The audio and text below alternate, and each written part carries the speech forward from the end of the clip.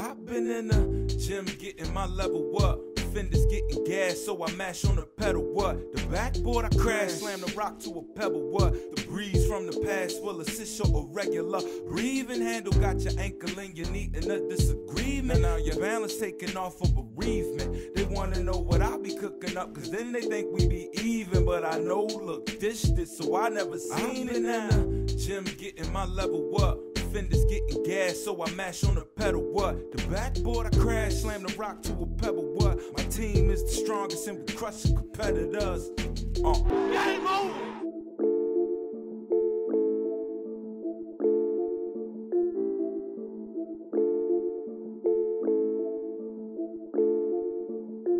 Hey everybody, welcome to another episode of the Fast Break here at HBCU Game Day.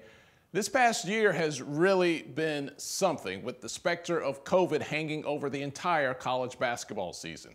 It was a little more than a year ago when everything seemed normal. North Carolina A&T, North Carolina Central, last game of the regular season, MEAC championship on the line. Let's go back to 1 year ago. The Aggie Eagle Hoops Classic, Round 2, Durham, North Carolina, the brawl for it all as the winner takes home the MEAC regular season title, the #1 seed in the conference tournament, and all the bragging rights you gonna need to pop off on Twitter. Now, Club Corbett is lit, there ain't no doubt about that, but you might get the claws put on you up in the Eagles nest, cause these NCCU fans are about it like Master P in the gold tank. Aggie Eagle Classic, baby, man. You gotta put the 20 on the floor. The Eagle pride was all the way amplified, and there was no need for any of that back and forth on the court. When you got the hottest rivalry in all of HBCU sports deciding who's gonna be the conference champs, all you gotta do is jump the ball and get it cracking.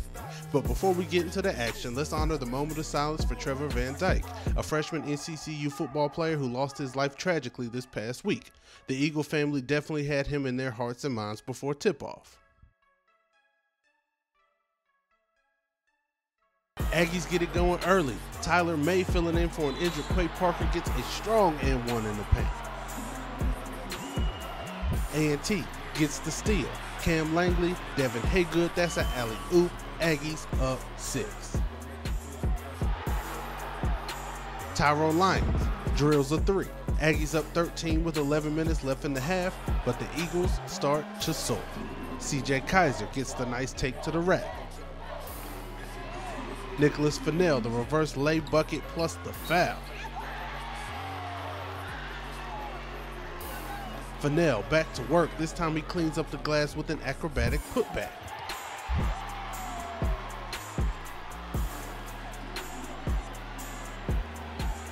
Then another grown man take to the basket. This one plus a foul. Slick Nick doing work in the first half. Here he gets the steal. Catches a body, the Eagles down 2, and the Birds in the trap are teed with 2 minutes left in the half.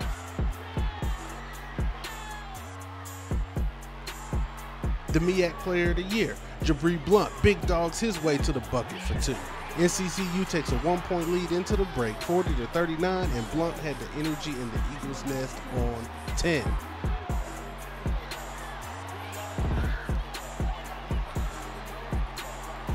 But the Aggies get on a run in the second half. Cam Langley finds Ron Jackson on the lob.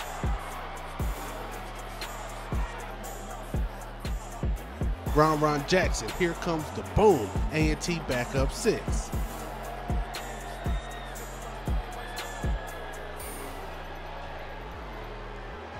Devin Palmer, he got a little something in his bag too. He gets the rebound, the nice scoop shot layup plus the foul, and both teams were locked in down the stretch.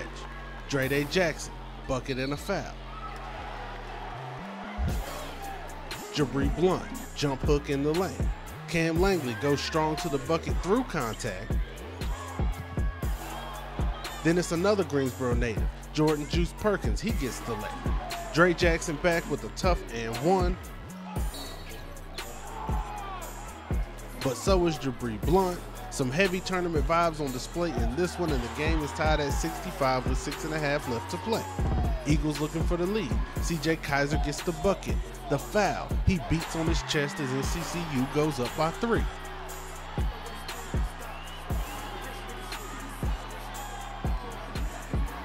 Then we got Cam Langley taking it right into Jabri Blunt's chest. Blunt almost slaps the rock away, but Langley keeps control of the ball and somehow manages to get it in the basket. Kaiser over Devin Haygood for 2.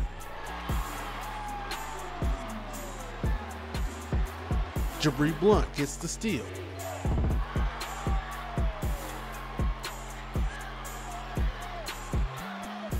Nick Fennell gets the shooter's touch on the lay, and the Eagles are up 7.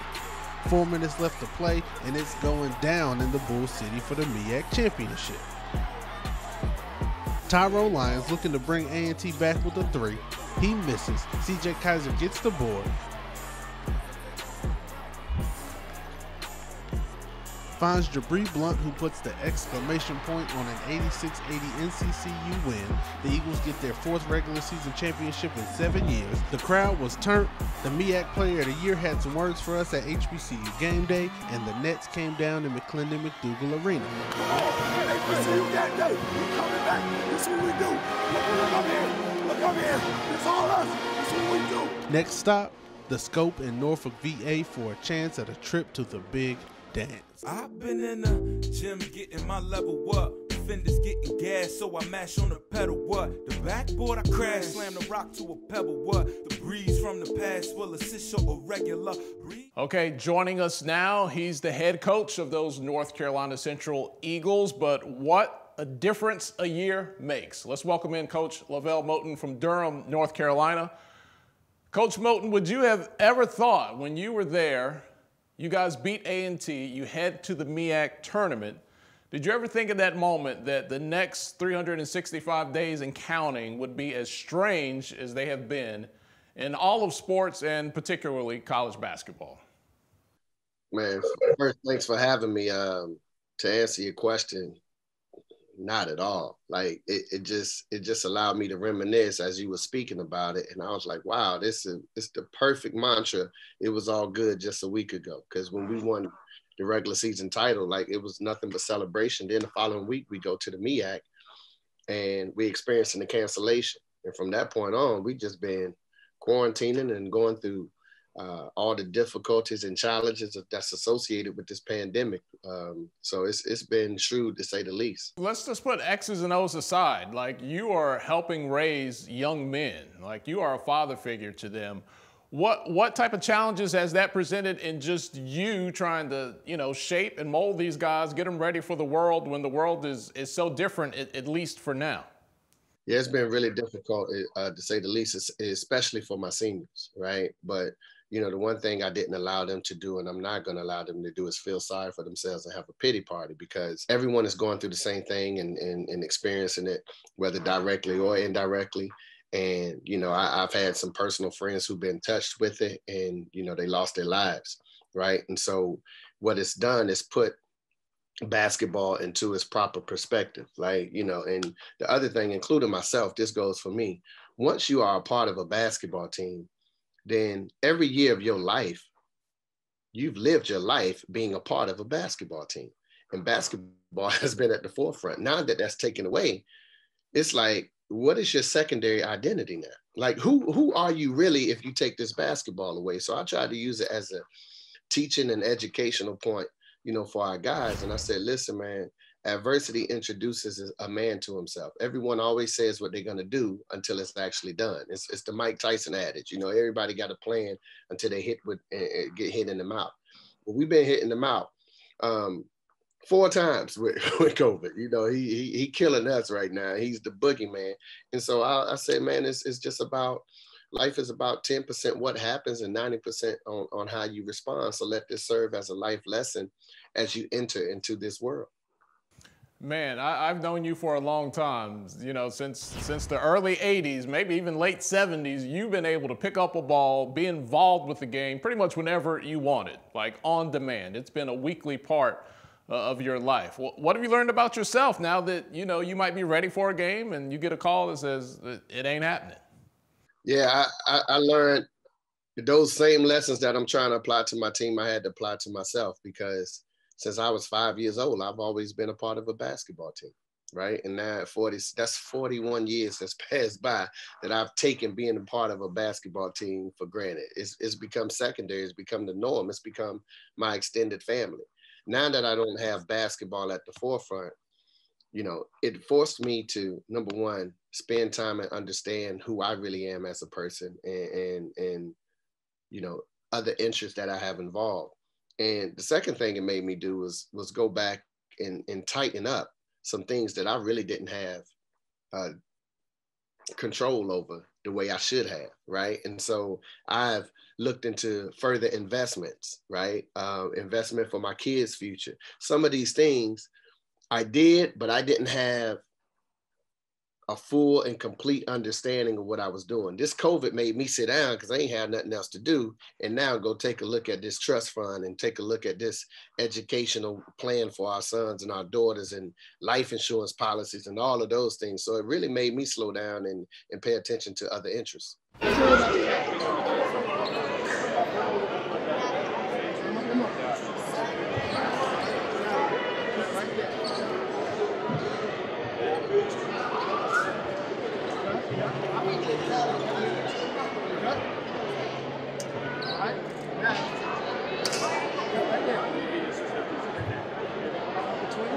You cut that. Go ahead. All right. Cut right there. Cut. Now you got one more. Cut right there. Cut. Now hold it up. Look at there now. Good job. Come here. I got you. I've been in the gym getting my level up. Fenders getting gas, so I mash on the pedal. What? The backboard I crash, slam the rock to a pebble. What? The breeze from the past will assist your irregular breathing handle. Got your ankle. All right, everybody, welcome back to the Fast Break. I'm Tolly Carr in Atlanta. Joining us from Durham, North Carolina, it's LeVelle Moton, head coach of the North Carolina Central Eagles. LeVelle, you have recently been involved with some serious business. Like it's so interesting to read the paper, and I still read the paper. Like, look at LeVelle, man. He's investing in the community. Like, this is my guy that does New Edition dance moves all the time. Tell us about you becoming an adult there in Raleigh, man. Yeah, this adulting thing has always been overrated, man. But, you know, like, you know me for a while, Tolly, so I always had outside interests other than basketball. People that don't know you, they always try to attach you directly to your vocation and your career. And I tell people all the time, basketball is what I do, it's not who I am. You know, I felt and I feel as though God gave me many talents and I just tend to explore them. One of the things I wanted to do was obviously through my Bear Cares Foundation is continue to give back to a community that's always embraced and supported me since I was a kid. So we have a plethora of things from a single mother salute to backpack giveaways to a TV show called The Connect, where we're giving youth a platform to express themselves, food distribution, the list goes on and on and on and on. And then I wanted to become a businessman. You know, you have to take advantage, and I studied those before me, you have to take advantage of the legacy and the platform in which you create. So we wanted to develop I saw this gentrification going on back in my hometown, and particularly in my old neighborhood. And I was like, nobody that looks like me is benefiting from it, but we're the one who experienced all the pain from these circumstances, right? And I said, so if anyone is going to benefit from it, it should be the people and the families that endured the pain. Everyone seems to profit off the pain of us, except for us. So just to be able to have some skin in the game and be able to not only construct our business, but also be in the midst of it, you know, within a month's time is truly a blessing. You know, it's so crazy when you think about, you know, some of the places that we're from and our friends are from. And, you know, I go back and visit Raleigh and my mom will, you know, we'll be driving around and, you know, you look at where, you know, Chavis Heights and Walnut Terrace and some of these places, you know, where the hood used to be, and you see what's there now and you're like, wow, like how did that happen? So it's so beneficial that we are in that game. So that's really amazing stuff there, man. You don't even notice it anymore. You know, they have landscape and sidewalks and and people that don't look like us are walking poodles. What in the world is this, right? We went from pit bulls to poodles. For real. Look, King is no longer loose. You've been involved in a new platform on ESPN Plus. You have the docuseries going that's focused on your team. And boy, they picked a heck of a year to focus on the Eagles. And a good friend of yours is involved in that as an executive producer, and that's Chris Paul. What has that journey been like for the whole world now to be able to see week to week what life is like for the Eagles? You know, it's been phenomenal. It's been truly a blessing. You know, when all of this stuff began, it began kind of at the height of the racial injustice in the country, particularly the George Floyd situation. And I had made some comments about coaches in our vocation about, you know, we're remaining quiet when Black kids and young Black men and women are being killed in the middle of the street. And we have influence, we have power, but we're not saying anything on these platforms. But these are the same people who have the same skin tone and complexion that's made our grandkids' kids rich, right? So let's not take ourselves that serious. As a basketball or football coach, we're able to survive because the majority of the kids that we recruit are the complexion of Breonna Taylor and George Floyd, and they run up and down a football field or shoot a basketball. And so immediately after that, it became everyone hitting me up.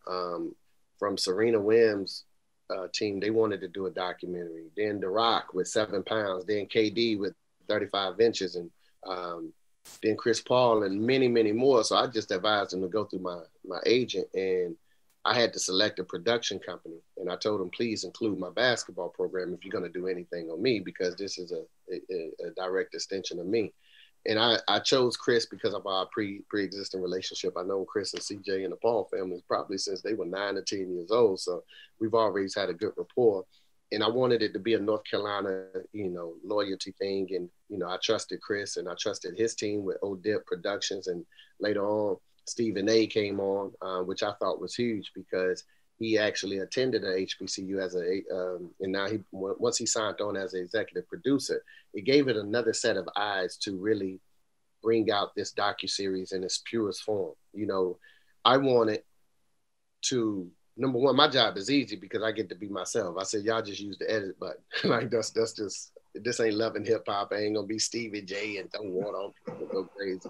Like, nah, I get to just be myself. This is the true representation of who we are as a program and university each and every single day. And, you know, we don't shy away from that. But I also wanted to shine a light on how incredible our university is, but also shine a light on some of the financial challenges that we have, right? We didn't want to mask and disguise those things. We want to say, listen, yeah, we're a successful basketball program, but we've done these things in spite of.